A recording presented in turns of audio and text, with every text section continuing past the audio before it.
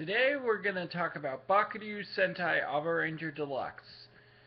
This is the Bakryu Sentai Abaranger movie.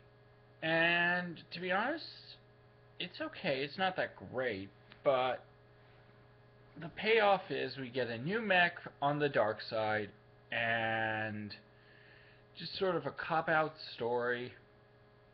Bottom line, this really isn't a movie, and it's a half-hour long, and it takes place in the middle, but overall, it's not the best movie to watch.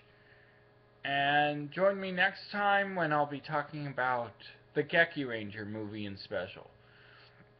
Guess I'll see you guys then. Bye-bye.